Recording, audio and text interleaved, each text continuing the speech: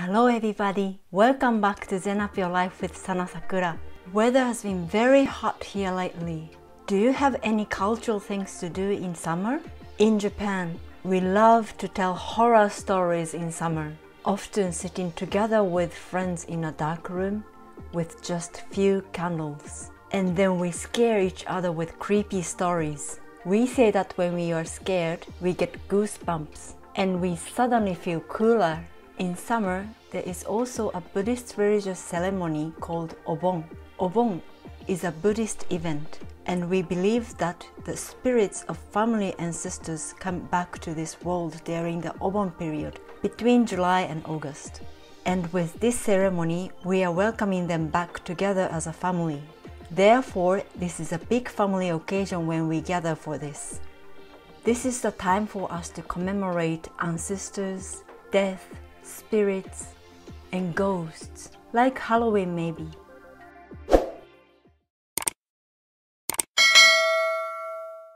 Have you ever watched a really scary movie called Ring? The original one from Japan, of course. One of the most successful Japanese horror movies.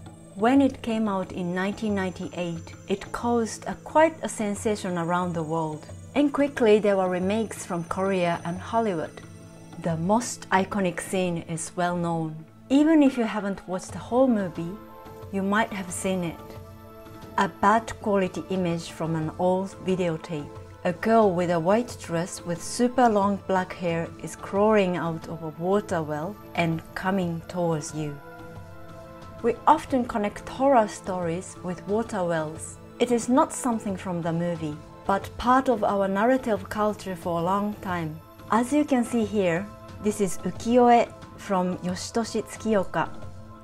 A young lady standing in the dark night. Bottom of her kimono is transparent, which shows she is not physically existing anymore. It means she is dead. But you can see her. She came out of a water well. Today, let's take a look at this lady, Okiku. Okiku was the daughter of an officer in Edo era. She was born by the beach side of Kanagawa. When she turned 16 years old, her father sent her to work at the shogun's court. It was customary back then to send daughters to Edo to serve as a maid of samurai. She could live there, work, and get proper manners as a woman. Okiku went into service without knowing that at this samurai mansion, one of the most scary stories would take place. Bancho Sarayashiki. Getting up really early, cleaning the samurai's whole residence, cooking for all people who work there. There was a lot to learn and do, but Okiku was a hard-working girl. Aoyama, her master, was strict as a samurai, and he valued tradition, courtesy, and family heirlooms. As part of her duties, Okiku needed to take care of family treasures with care and dignity all the time. When New Year time came, she was very busy, as these festivities in Japan are a bit like Christmas in Western culture. People go around and give greetings to their families, close friends and relations. As tradition, they have a party for 3 days, switching guests from one place to another. Many people came to visit the samurai master to give New Year's greeting. The party lasted late into the night, and of course the master Aoyama treated guests with feast and great sake drinks. Second day of the new year, Okiku was still tired from the big party, but she had to keep working as more guests were expected again today. She was supposed to bring out an important set of plates. 10 precious plates were in her hands. A bit shakily, she took them out from a box and carried them into the kitchen. Oh, but unintentionally, she dropped the plates and broke one of them. She was so shocked and went to the master's wife. "I am very sorry, ma'am, but one of the plates is broken." "What?" The wife got extremely angry. "They are precious plates. They have been handed down in this family for generations." "I am sorry, ma'am." The wife sighed. It was very bad timing. The master Aoyama came by and saw the broken plate. "Okiku, what did you do?" Master, I am sorry. It was not on purpose. This is precious plates, set of 10. You destroyed. He was furious. There is no value for the plates at all anymore. It's not perfect. Do you know what you have done? Show me your hands. He pulled her hands and put them on a table. Look at them. They look perfect and work well because you have 10 fingers. Now, this is what you did to my treasure. He all of a sudden took out his sword and chopped off her middle finger. She was tied up with ropes and locked into a small room to reflect on the situation. I know it was my fault, but is a plate worth more than my finger? Am I worth nothing? Will they do more horrible things to me as punishment? I can't take it anymore. I know I made such mistake. I embarrassed my parents. How can I see them ever again? The 16-year-old girl was despair. In the middle of the night, she slipped out of her room and threw herself into an old, deep water well behind the mansion. Since this incident, the Aoyama family started to experience strange occurrences. Every night, in the dark, the ghost of Okiku came out from the well, and every night she is counting. 1枚、2枚、3枚. The ghost of Okiku counted to 9 and said, "One plate is missing."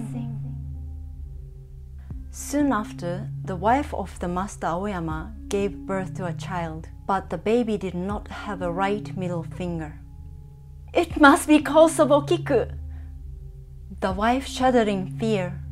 Everybody in the mansion got scared. They were panicking. Rumors soon spread throughout the town, and the family was avoided by everyone around them. The government of Japan, Tokugawa shogunate, heard about it. Such scandal was unacceptable, and they seized the territories of Aoyama family. Without their land, the family has no more stable income. Crisis became worse for them. Even then, Okiku appeared every night. 1枚、2枚、3枚. Even though she died, her soul is still wandering this world. She was in sorrow, regretting her mistake. Yet, she can't understand why she had to die. She can't go to the other side like this. Usually after death, the body will go back into the earth, and the soul supposed to go to the other side. But her spirit keeps on wandering in this world even after death. The government asked a high-rank monk to read the sutra for purification of the place. In the middle of the night, monk went to the well and he heard, 1枚、2枚. Here she comes. He heard Okiku's voice full of sorrow. 3枚、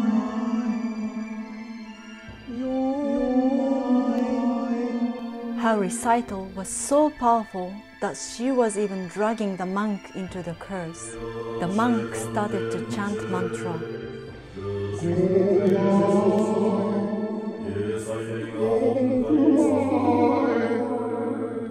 Wind was howling. The sound of the sagging trees echoed through the mansion. The monk kept his mind strong and kept on trying to appease Okiku's spirit.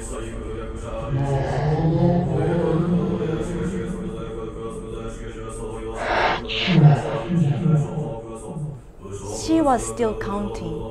What if she found out that one plate is still missing?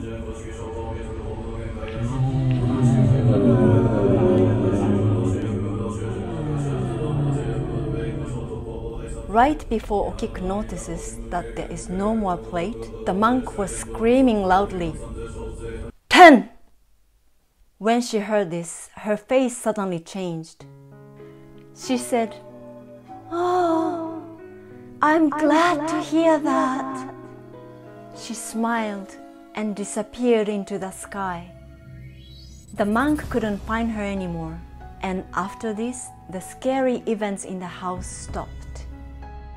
Like with many legends, there are numerous variations of Okiku's story, but it's always about the young Okiku who died and comes out from a water well and counts plates. 100 years ago, differences in status were considered very important, and the importance of human life was treated differently. Poor Okiku was treated badly by samurai family, but her soul was saved at the end, and she could find peace and transfer to the other side.